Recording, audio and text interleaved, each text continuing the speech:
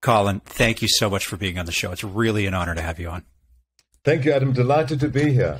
Talking about my favorite subject, hotels and hospitality. And you just wrote your 11th book on this?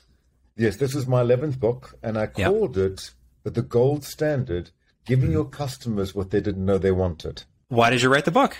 Okay, so the reason I wrote the book was, and I'm sure that you agree with me, we don't need another app. We don't need another piece of technology. We don't need another product or another service. We live in a very saturated world. So how do we navigate our way through that? And most importantly, how do we stand out in the crowd?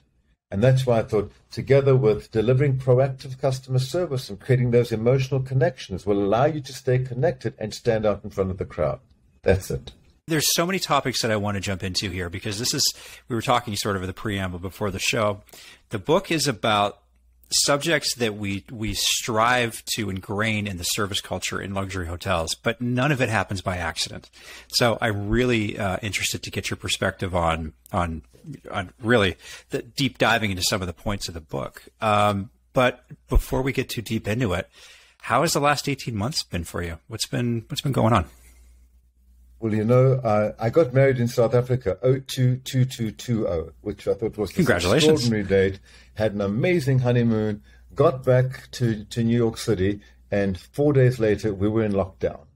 And all I did for the next 5 or 6 days was, for my events business, this party's cancelled. We can't get married this year. We're going to postpone it. And I literally saw millions and millions of dollars disappear for the next 18 months. And I thought to myself, I need to get smart really quickly. So I did the ultimate pivot. I took a lot of my team, I redirected them. I've done a tremendous amount of work in the hospitality space as creative director for NetJets, creative director for the Mirror Hotel in Hong Kong, and have consulted here, then everywhere. But I never really gave it a name and put it in an umbrella and took it really seriously. So I laser focused, got everything lined up, put it together, launched the website. I called 20 developers. 10 of them, every one of them returned my phone call. I zeroed in on wanting to work with MSD Capital because they had just bought the Boca Raton Club. And I interviewed with them. I spoke with them. They were very excited because, think about it. As a party planner, as a producer, as an author, as a product designer, I had all these skill sets that I put under one umbrella. So I was like 5 different consulting companies under one umbrella. Cut a long story short, 6 weeks later, I was living in Miami with a new office. I had this one signed project, which I'm absolutely loving what I'm doing.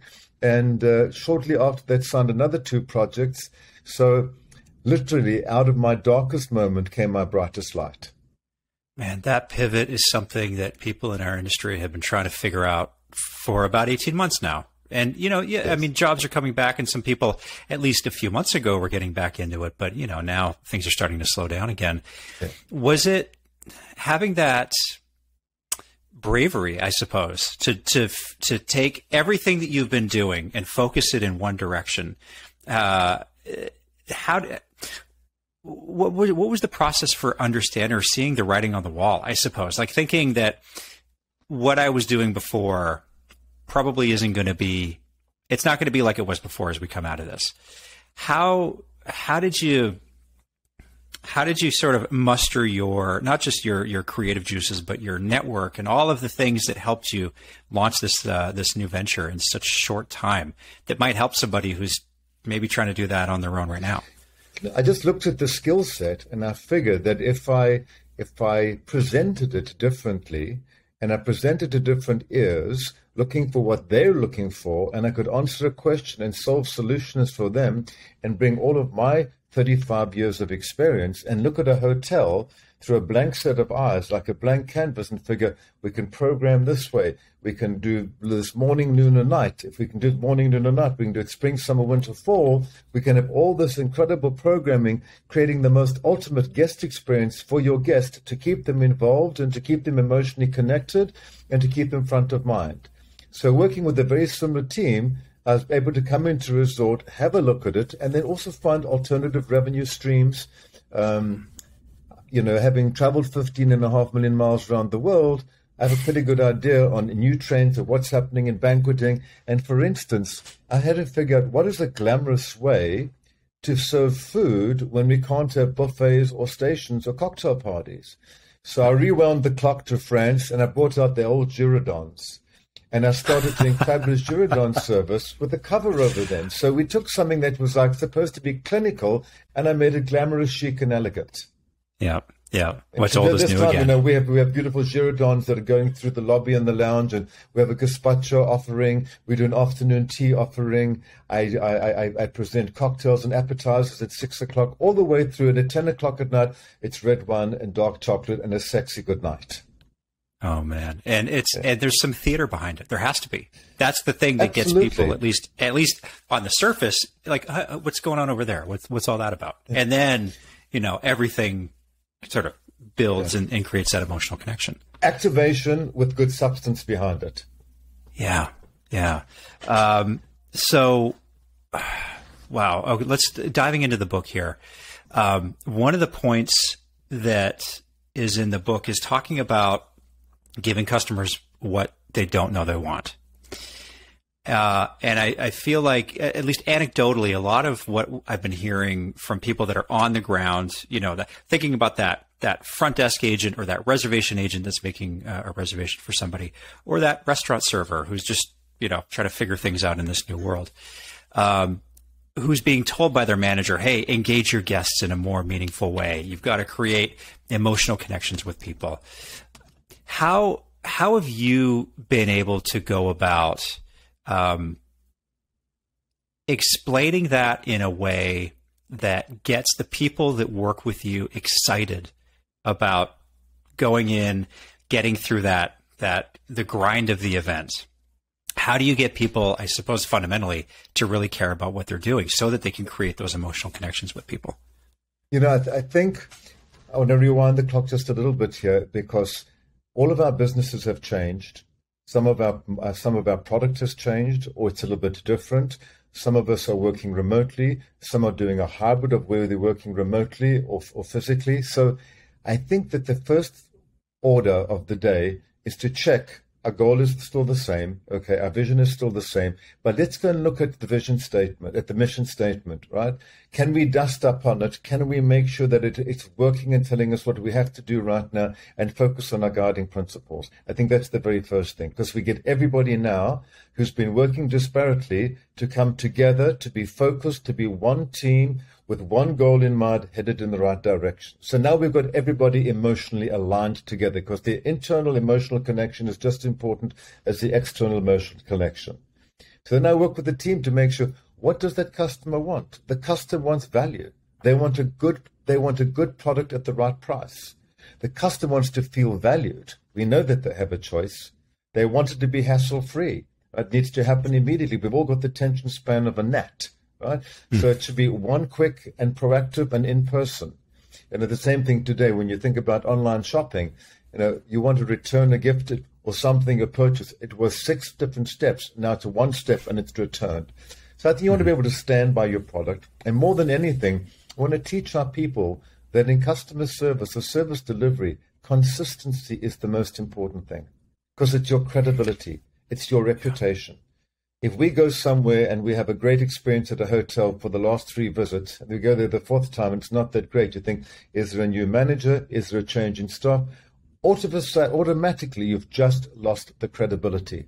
So I think to teach the fact that consistency is of paramount importance, it's really, really important to do consistently every single time. And that can only happen if we've given the team the right protocols and we have the right process in place, so that we've informed them and taught them exactly what to do, when to do it, and how to do it. So, you know, I think that for me gives us a good idea of really figuring out a module of what our customer wants. Yeah. I couldn't agree with you more. And I think that comes down to, at least in part, the involvement of the leader, whoever's running the show. It's not, you have to lead from the front, as they say, to use like a way overused term, right? But if you are expecting your team to deliver on something in a certain way, it's that tell, show, do way of training people. You have to demonstrate what you expect them to do.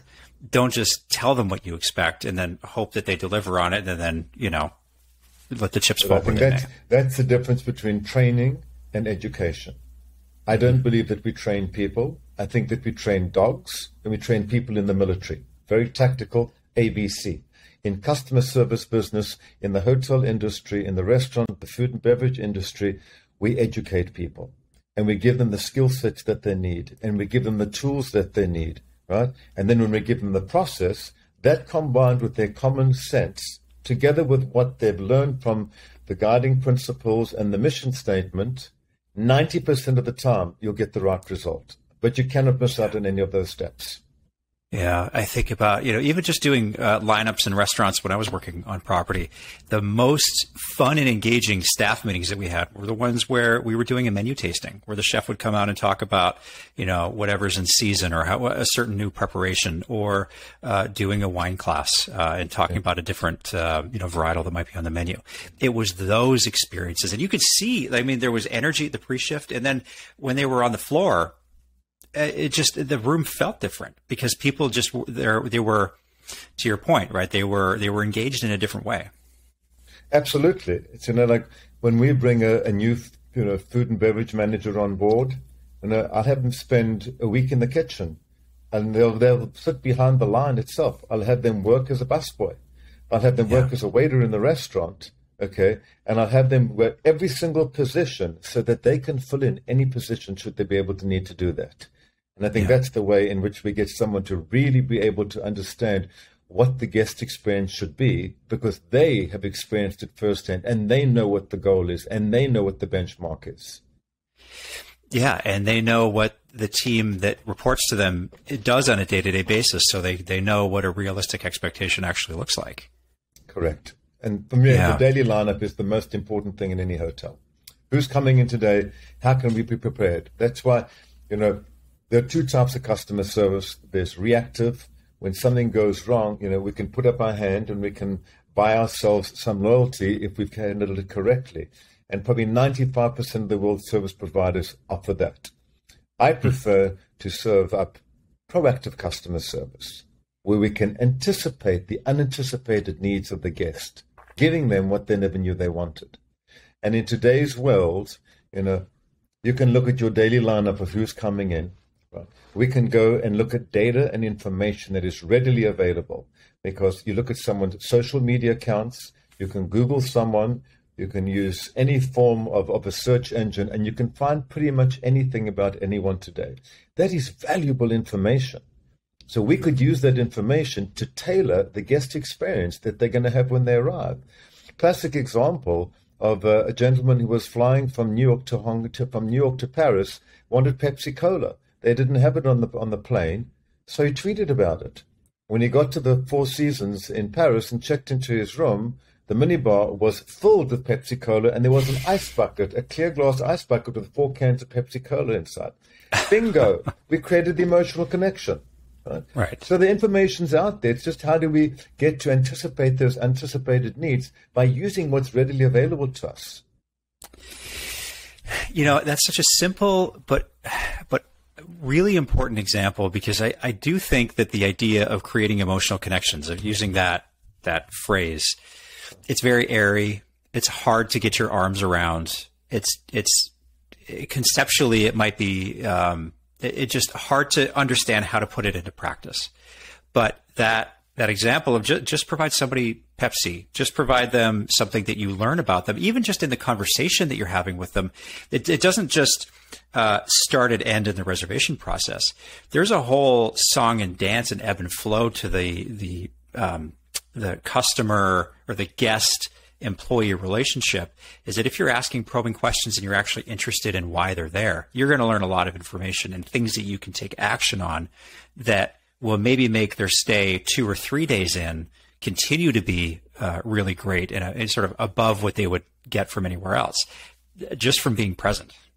Yeah, and there's so many examples out there. You find, for instance, a lady who has got a pet and she's not traveling with her pet, but you can see from social media how close. Put the picture of that pet in a picture frame and put it next to the bed. Bingo. Right? Or the general manager has got a text from the car driver, and he says, you're 2 minutes out, and he's standing outside at the front door to greet you.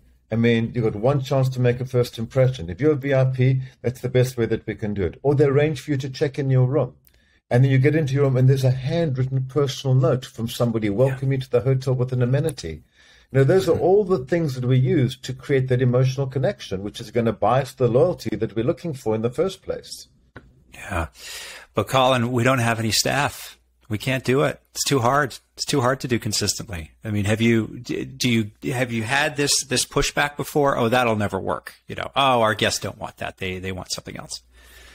I have had that, and you know, you're either with me or you're not with me. And I think that's why part of surrounding yourself with the right team of people. That's what's most important. It's like, who do we get to do the heavy lifting, and who's on board and who's not on board, right? And I think that's where sometimes, you know, I use this term so many times, ruthless editing. Ruthless editing starts with the team that we work with. You want everyone on board to do what we need to do. Now, the second part of that question is there's just no labor force anywhere in the world right now. Wherever you go, there's a shortage of staff. So I'm getting that answer too. Yeah, it is a reality right now. Hopefully there's no one to do anything. Yeah, I mean, sometimes it's just about keeping the train on the tracks right now. But, you know, but again, back to the consistency point, you know, even if you have to pull back a little bit on what you normally would do to welcome people in, if you're just doing the thing that you say you're going to do exceptionally well every single time, you're going to be doing better than most. Correct. And I put it this way. I said, make sure it's personal. Personalization. Create the connection with whoever it is that you're interacting with, whether it's looking them in the eyes, using their name, shaking their hand, whatever it might be. Create that connection. Then show exceptional attention to detail. Right? And then wrap it in a filter of elegance. I think when you ever put the word elegance in front of anything, it just naturally elevates the style. Right? Yeah. And therein, you've already just created a great first impression. How do you make sure that you've got the right people on your team? It comes really from being able to make sure that you're hiring the right people. And that you can build the teamwork and communication that you need, because teamwork and communication are the brothers and sisters of success in delivering proactive customer service, just like standards and protocols are. So it all starts with the right team of people. And you know, it's interesting because you have to, this is part of, you know, my management style is I've always wanted an open door policy. I don't want managers to report to me. I want anyone to be able to report to me. I want to know what's going on in my business, because sometimes 4 layers down, there might be some virus brewing that I didn't know about, and all of a sudden it's run through the whole company. Yeah. So it comes once again from having that very rich culture so that you can make sure that, and culture for me is the passion that fuels successful customer service. Right? So what are some of the things we do to make sure that we've got a rich culture in the company? You know, I first of all, the open door policy is an important one. Company outings are really important. I like to recognize who was the best service provider for the last 2 weeks. We give them the baton. In 2 weeks' time, they recognize one of their co-workers who's done an incredible job setting them up for success, and they pass the baton to them. Oh, wow. Another thing I do, my producers, you know, I've got girls who work for maybe a year, maybe 14 months on delivering an extraordinary part in an event. So I want them to represent me well. And I give them an allowance to go and buy a new dress and a new pair of shoes for that event. I give them an allowance, and I have the glam squad come in and do hair and makeup for all the girls on my team. So when they walk out into that floor, they represent me with confidence and with style, and they're living the part. Wow. Well, and that's, man, you know, that is also, how do we create the emotional connection with the person who sits next to you, right? The emotional connection, not only for the man outside, so not the external customer, it's for the internal customer who's sitting next to you. You want them emotionally connected. Yeah, I could hear conversations that I've had in the past, as you were talking about, especially, you know, giving an allowance for dress and shoes. I could hear conversations I've had in my career where we want to do something like that, but we don't have the budget, or, we don't have a lot of extra money for it. So maybe the allowance is you cheap out on it a little bit, or you give them a Starbucks card as opposed to, doing the right thing. And, doing what you're talking about right now. And I think it's so easy and so common in our industry to fall back on, what the numbers on a spreadsheet say. Yeah. As opposed to understanding that there's intrinsic value in doing exactly what you're talking about, that creates everything that this entire show has been about, rather than just saying, oh, no, well, we just don't have, that's just not a line item budget for us right now. Right. And if it's not on a budget, it's about the gesture, just passing the baton, letting people recognize them in front of their peers is just as important as giving someone a hair and makeup or a clothing allowance. It's how, just as we say, what is customer service? It's about how I make you feel. It's also how I make the internal person feel, because that's what builds the strong culture that's going to make sure there's someone in the office before I get there in the morning and someone who's there after I've left in the evening. It's the commitment to want to do it better and better each time. Have you found, and I mean, this is probably really relevant right now, given how hard it is for hospitality businesses to find people. We're likely looking at people that don't have any, what would be considered on the ground experience working in restaurants, events, hotels, but they might have a talent for creating great experiences, or they can connect with people in a great way. Have you found in the past, or maybe now, bringing people in that don't have any direct hospitality experience have worked out really well for you? Adam, I would rather bring in someone who has little experience, but they have all the right traits. In other words, they've got the good personality, they're proactive, they've got lots of energy, they present well. No is nothing that exists in their is not a word that exists in their vocabulary. Those type of people learn something very quickly, right? Versus someone who's been doing the same job for the last 3 or 4 years, who might be tired, who might be a little stale. So it's better to clean house every now and then and look from the outside, because sometimes they bring skill sets, right, that are only going to complement us because it's out of the usual field. Right? And you find that all it does is it adds to the story and makes it a much better and a more compelling story, and allows them to be a better employee because they're bringing something to the job that's of value. Yeah, I think, and if you're open to it as a leader, if you're not threatened by somebody who's bringing in new ideas from the outside that can only make your business and the experience for your guests better, that's just going to, again, that's going to permeate, is going to make them feel comfortable in this new world that they've entered into, and maybe they'll get the baton at some point too. Hallelujah. Yeah. I'm not going to ask you to recite your most difficult customer experience. We've all had them in this industry. We all have war stories. But, anecdotally, we've heard a lot of stories about how some guests are maybe a little bit more difficult to please in the hospitality world right now, and that's probably for a variety of reasons. When you're dealing with difficult customers, what's your typical approach? I mean, I know you can kind of break it down into, how you address them in person and then what you do on the back end from the learnings and then retrain people. But, what are some tried and true methods that you've learned over the years that kind of win over difficult customers and then allow you to improve your business?